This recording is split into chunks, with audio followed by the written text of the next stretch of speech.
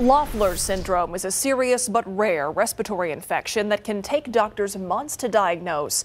In the most severe cases, that critical time can lead to organ damage. Ursula Perry shows us how one young man will be especially thankful this year and how he was able to beat the odds. Chow mein with extra veggies is Justin's signature dish.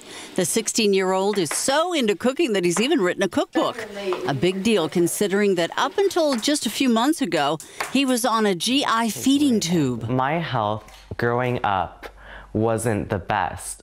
When he was just barely 2 years old, we found something terribly wrong with him. Rashes and a fever were a few of his symptoms, but it was a blood test that led doctors to a diagnosis of Loeffler syndrome. Loeffler syndrome is super rare, and it's a blood disorder where you have too much of eosinophils, which is a type of white blood cell. One of the many problems with having this disease is that these cells can build up in the heart and cause the heart not to function well.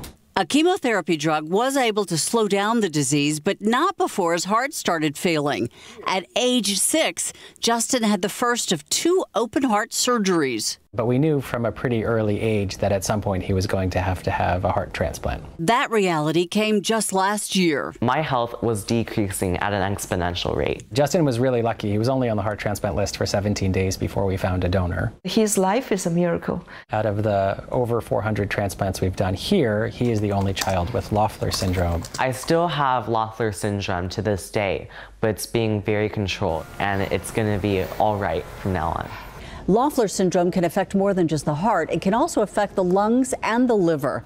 Justin's story is unique, and he's encouraging others to find out more about it. So you can check him out on his own website, myhearttransplantjournal.com. Ursula Perry, KSAT 12 News.